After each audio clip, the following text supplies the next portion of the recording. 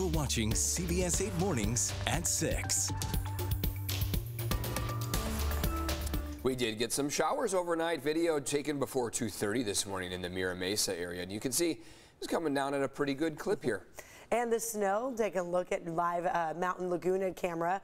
And this morning, sorry, I apologize. Yesterday we saw many people head to higher elevations to see that snow. There's that video. Isn't it beautiful? Wow. Oh, such a winter wonderland. Yeah, a lot of snow piling up, enough to make these snowball fights, but in shorts, as you saw. Yes, that's so San Diego, right? And to go sledding. Thank you for joining us here. Time now is 6:01. I'm Netta Iranpour. I'm Eric Connor. Let's check in with Evan Ronnie for a look at our forecast. So I noticed it was shorts, but with a hoodie. So yeah. You got to stay a little warm up top. That's the kind of video I always want to show people who are like, well, isn't San Diego always 70 and sunny? Because, of course, that's not San Diego itself, but San Diego County, yes. We get some snow out there.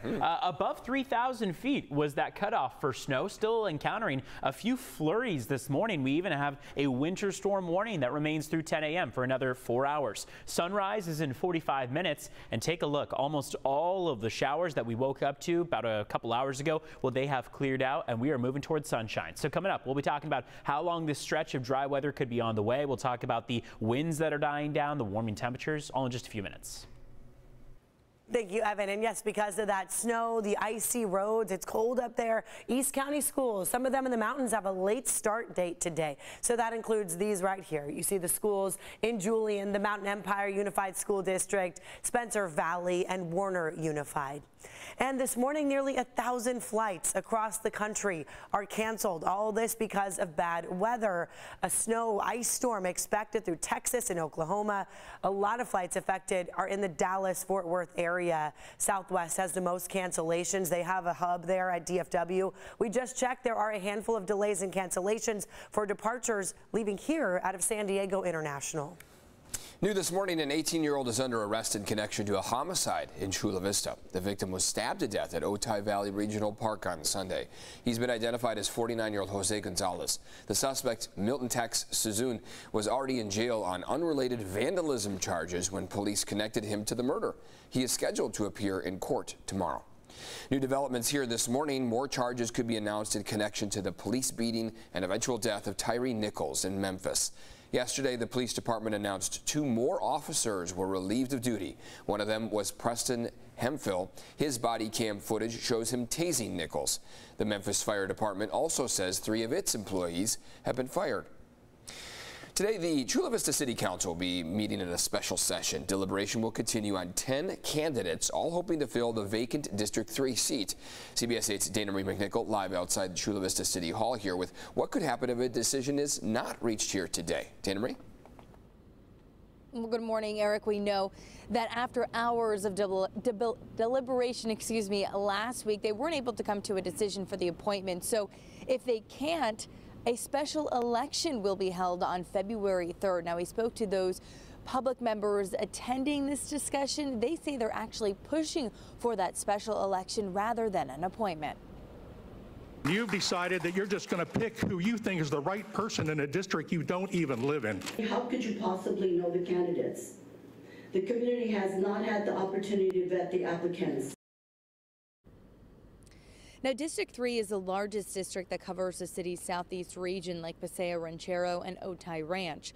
Locals say the district is in need of better infrastructure and public safety, but worry their concerns won't be prioritized. They also fear the person who could be appointed won't represent the district's community, who is mainly Filipino and Latino.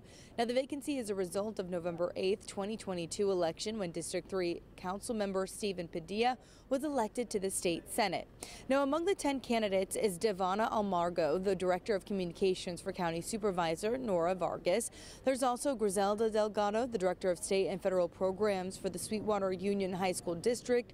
She wants to work with the city to offer more affordable housing and address landfill issues. We also have Nimka Akana, a Filipino-American who is a real estate agent and a board member for the Cultural Center. She's hoping to bring more representation to the region and include the Filipino community in more city programs. Other candidates include David Diaz, Gian Gio, Alonzo Gonzalez, Victor Lopez, Daniel Rice Vasquez, Sofia Rodriguez, and Tanya Williams. Again, if the City Council Council is unable to make an appointment by February 3rd, a special election will be held to fill the seat. Of course, we've been following this from the very beginning, bringing you the latest. If you'd like to read more on this, head to CBS8.com. But for right now, I'm Dana Marie McNichol, live in Chula Vista. Eric Annetta. Dana Marie, thank you. This morning, people living in a condo complex in Tierra Santa are scrambling to find insurance, wildfire insurance, after Farmers Insurance just canceled their policy. A town hall meeting on this being held today. CBS 8's Chris Groh working for you now to get answers, joining us live outside the Villa Monterey Clubhouse where this meeting will be held. Quite a shock for a lot of these people, right? Yeah, I got to imagine, because this all could end up costing these condo owners a lot more per month after this insurance policy does indeed finalized and get dropped. Now, in less than 12 hours time, we're actually going to be seeing a lot of the residents here within Villa Monterey meeting potentially again with the board members and the property management group to talk about exactly what is next. So a lot of them want to know, where do we go from here? So let's back up and kind of explain the process. Everyone here is on the same insurance policy with Farmers. That's more than 300 units. Because the condos in the neighborhood are connected or share walls, the owners pay a condominium owner's insurance fee, or similar to an HOA fee. It's called a COA fee. It's about $380 a month, and it includes property insurance for the entire complex. But according to COA records, the concern by Farmers seems to be the future, or to be the ever-present possibility of future wildfires. Now, a replacement policy could cost an additional $7,000 per year for each condo owner. The Farmers Insurance policy that got canceled covered up to $127 million in damages. It cost about $130,000 per year. But the replacement policy that's being considered only covers $47 million in damages, and it costs more than $2.2 million per year. So it's more money for less coverage. Farmers Insurance, the COA board members, and the Villa Monterey Property Management Company did not respond to CBS 8's request for comment, but we did speak with some of those that live in the neighborhood. They're fearful that if there's another event like what happened in Scripps Ranch in 03 and 07, where entire neighborhoods are lost, that it would be a financial hardship on the insurance company. And we also reached out to the California Department of Insurance, but we did not hear back. We did not get a comment from them as well, too. You can go to our website, CBS8.com, click on that story link for more information on this story. Eric Annetta. And don't forget, here at CBS 8, we are working for you. If there's an issue you'd like us to look into, email workingforyou@cbs8.com.